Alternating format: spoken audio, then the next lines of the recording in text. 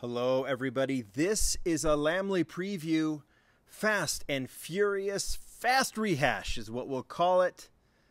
Brand new set from Hot Wheels Entertainment coming out very soon. Lots of mixed opinions on this. I'm not going to argue with any of them. Some of you are excited to see this Fast and Furious set come out with castings that were released previous. Maybe you weren't able to get them back when they were originally released. These reissues, maybe you're happy to see the little bit of the change up with the black wheels. Others of you think this is a Mattel cash grab. You're trying to take advantage of us sucker collectors. I see why you think that. I don't think that's Mattel's intention, to be honest, but I can see why you think that. I'm not going to disagree with anyone on this. Some of you are going to walk right by this on the pegs. Others of you are going to be happy to find it. I actually think this set's going to sell. But nonetheless, I've got it. I'm going to preview it for you. Mattel sent it to me. It's going to be hitting stores and hobby very, very soon. And we'll just go through it. Two little subsets here, right? This is entertainment.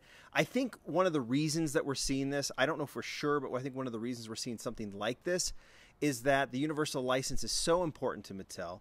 And to be frank, it's really important to us collectors. If I think everyone can appreciate the fact, I'm not a big Fast and Furious guy, actually, but considering the castings that we've been able to get because of this license deal and because of the budget that Mattel's putting into it, I'm pretty happy. There's a new movie coming out next year, and my guess is that this is kind of a bridge. Maybe they need to keep things active for the license, and so we're going to see something like this. We might see other little rehash models.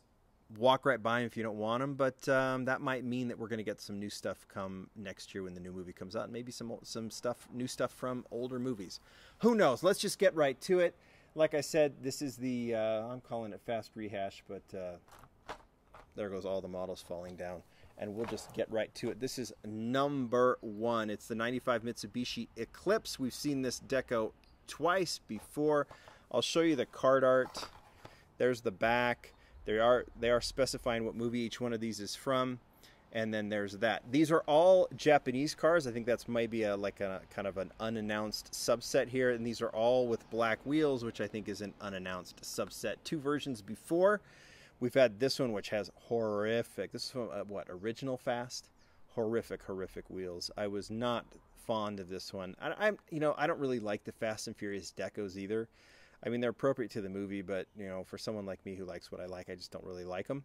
I guess they kind of signify a particular era too, but the wheels on this one were terrible, so that was one of the reasons I didn't like it. And then they released the second one maybe a year or two ago. Better, right? 10 spokes look a lot better, but I still just don't like... I think I like the casting, I just don't like the deco on it, and we haven't seen another version of it. I don't see anything different between the two of these. To be honest, deco-wise, obviously wheels, there is a big difference. So this one, green, black hood, this blue stripe detailing. Don't know exactly what else to say about it. Kind of cool. And I don't know, look, sometimes I'm left a little bit speechless too. I think I don't know if there's any other difference on these. Let's see this casting. In my opinion, I would love to see this casting get Boulevard or car culture treatment. Let's see it in a more plain, realistic livery. That's that one. Number 2 is the Nissan 240 SX, the S14. Now, this is one of those castings. Eclipse was cool to get it from Fast and Furious. The S14, I think, has a very, very bright future, and we've already seen it released wonderfully. This is the original release from Fast and Furious. Don't remember what mix it was called, but really looks cool with the chrome wheels. Again, deco that I'm not too fond of, but it works.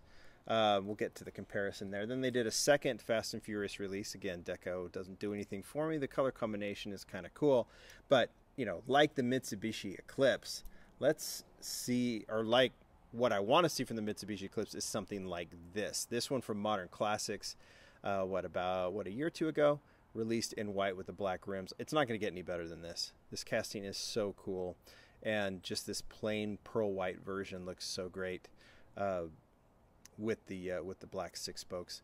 That's what I'm talking about. May not like the Fast and Furious version, but in the future you're going to get something like that, and that makes me super, super happy. So let's compare and contrast these two. Again, I think the decos are exactly the same. I'm not seeing anything that's different. And I think this also allows, maybe they have to get the wheels approved, but I think this allows Mattel to maybe not go through the licensing processes that they have to either, because it's essentially the same car. Maybe the wheels, I don't know. All right, number 3. I'll let that roll through a little bit longer so you guys can see it, and then we'll get to number 3. Number 3 of 5 is the Nissan Skyline GTR, the BCN R33, known as the R33, casting that was designed by Ryo Asada for basic and then converted to premium, I think, yeah, before it even went Fast and Furious, I think. I may have the timing off on this one, but went to Boulevard first. Was this the first mix of Boulevard or the second in a Nismo deco? And we've seen the R34. We'll get to that, and the R32 take on this Nismo deco. This is just perfect.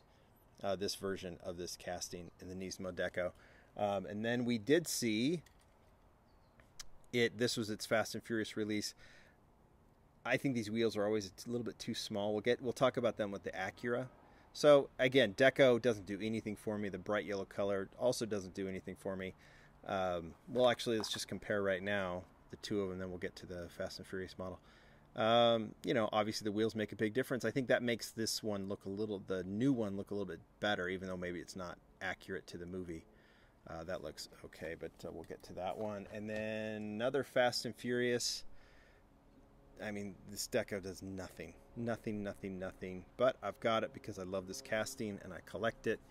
I don't know what else to say, but Nismo is really good. The best version to me is this one. I love the 5 spokes on it. Plain white from the GTR diorama set. Just perfect. Notice the theme here. We've got the pearl white S14. We have this white R33, which is fantastic. And now we have this one. We'll see another plain white very, very soon. All right, so here we go.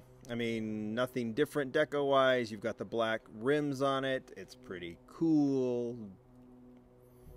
It's a Fast and Furious car. I mean, you guys know what my opinion is on these. I don't mind that Mattel's putting them out again, but I don't care too much about them. But I am a completist with some of these castings, so they are going into the collection. All right, this one will be the one that goes the quickest. The R34 always does. Actually, the Eclipse has been really popular too. But the R34, and I mean, I didn't bring them out, but do you know how many times we've seen this deco? I think in basic or Fast and Furious special ranges, like the basic style with the plastic wheels, I think it's 5 or 6 times. Plus you've seen the premium. I mean, let's just go through them, right? We've had the other Paul Walker R34 in plain blue twice. This is the first version. It's actually 3 to be technical, but it's the same. It was the same car.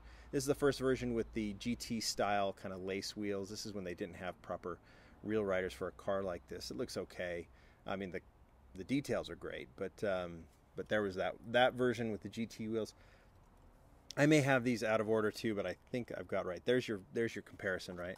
The chrome wheels look better on this one, although the black wheels do change it up quite a bit. But the chrome wheels are the better version here, and this was from the original mix, right? I think it was it all Japanese? That first mix of Fast and Furious was the R34 or the R32. No, there was a Lamborghini in there too, I think. Maybe was it called Import Fast or something like that? I think is what it was. And then so now we have the second version. We'll get to it. We'll just go through the other 3 R34s. Nismo again, R34 from Team Transport, which now with the R33 and R32 is such a cool set. We have all 3 of those. That one is, I mean, flawless. And then the true flawless, I just love these plain white. That GTR set is just legendary now. Garners quite a bit of money. And this plain white with the 10 spokes, just perfection. Perfection. Such a rad casting or cool version. And then the blue returned with 10 spokes, and it looks awesome. This was a reissue that I was really happy about because the GT wheels are okay, but these 10 spokes are far better. And this casting to me totally realized in this Fast and Furious version, because it's just it is the Fast and Furious blue version, but it can be just the replica of a standard GTR R34. Now here is this one.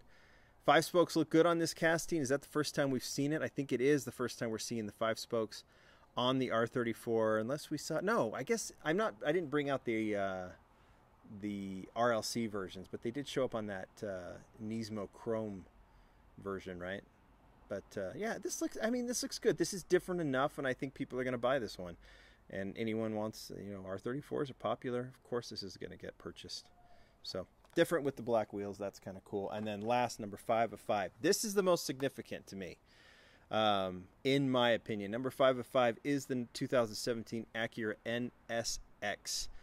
The only other premium version of this casting was the original Fast and Furious version. And this is one where the wheels just didn't work. So when this was released, I was like, cool, we're getting a premium. It is Fast and Furious, but very stock, plain silver version of this model. But the wheels don't work. They're too small. They're not enough low profile for a car like this. This one's okay. See, it's like everything's great except for the wheels. And now, for me, if I had to buy one model from this set, this is the one, because this, to me, is this model totally realized with the 10-spoke wheels. Low profile, 10 spokes, fit the wheel wells, fit the look of the car, give it a much more supercar, sports car look that it should have, right? I wonder if the 5 spokes would be even better, but in this case, these look good. This is a casting that, I like it. I'm a fan of the Acura NSX. I don't think it's as exciting a casting as some. So I don't want to see a car culture spot taken by this one. I actually like that racing one. They've done better. But this is good. This is a welcome addition, and probably, I think, the most significant model from this set, just because of the vast improvement of the wheels. You guys tell me what you think. There it is, hitting stores soon. Walmart's, Targets, everything else. You hate it, you love it, you have no opinion about it, you're going to buy it, you're not going to buy it. I agree with all of it, and I won't argue any points you guys make on this one. But there it is, if you want it. Thanks, everybody. Bye.